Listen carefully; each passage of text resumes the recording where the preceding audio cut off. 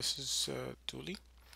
So in this video we are going to talk about writing lines to a text file, and we're going to be using the File.WriteAllLines function, which will take a path and a list of strings that we want to write to that file. I say list here, but it's any container that implements the IEnumerable interface that contains strings. So any of the generic containers that have strings in them will apply to this. So we could use an array of strings, we could use a list of strings, um, and other kinds of collections. So in this video, we're going to use that function to write some lines to a text file. So let's see what we have here. I have gotten here these namespaces. The collection that's generic allows me to get the list class system.io as usual. That's where we're getting the file class and get access to these functions. And system.link, it's just what's allowing me to get these kinds of functions on IEnumerable. And I also have a text file here, so we're gonna try to pull these lines from these text files using the read all lines function that we've already seen in a previous tutorial. And you also see I have some list of strings here. I have the path to this file, and I have a path here to the new file I want to make, which will be lines.txt. And this function here is the read all lines function that we wrote in a previous tutorial, except this time it's returning a list of strings. And the way I'm doing that, and since that function returns an array, I take the array, and using the link functionality, I'm just turning that into a list of strings. So let's get going.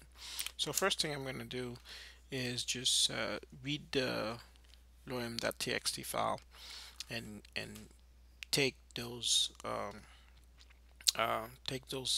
that list of strings that I get from the file and print it in the other file lines.txt.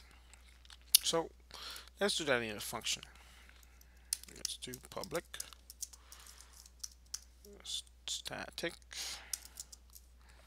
void. We are not going to return anything, so let's call it write all lines to file.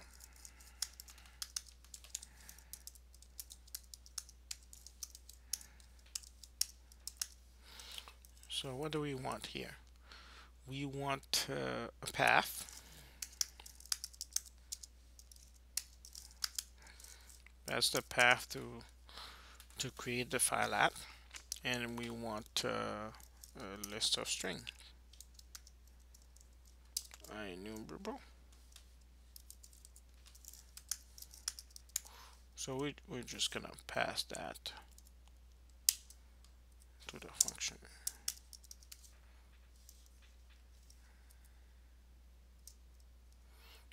Okay. All right. So first thing we're gonna do is call that function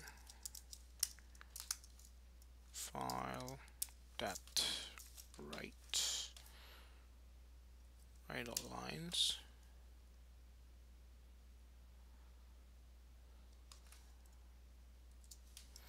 We want to write that to the path, and we want to print all the lines. Okay, so calling this function. Now, because we know we can have some issues. All Alright, let's put that into a try catch block.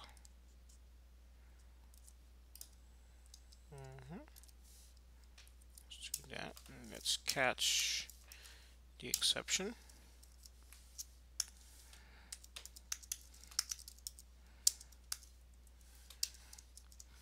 Then we print the message.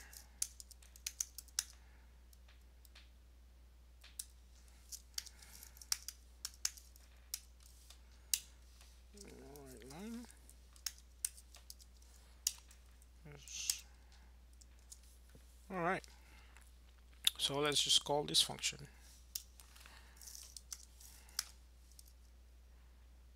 Well, first of all, let's get the text from lorem.txt. And remember, we have a function here to do that for us. Okay, let's just call this var text lines. Let's call the read all lines in file function, and the file I want is the file at path. Okay, so that gives me the text in that file, and what I want to do is print that into the other file. Write all lines to file, and I want to print that to the write to path, and text lines is what I want to write. Okay, so let's see what we get here. Alright, it gives us the file, and it should have the same content as the lorem.txt file. Alright, so that's that. Now, we could do the same thing with this list, which is essentially the same as, not the same text, but the same idea as getting the text from the text file. So let's just get rid of that. Instead of using text line, let's just get this instead. Alright, since we're not using this anymore, that's why we're getting this wriggly line. So let's call it. Okay, so let's see what we get. We just get the text that we already have, that we gave it to print. So let's say we did not want to lose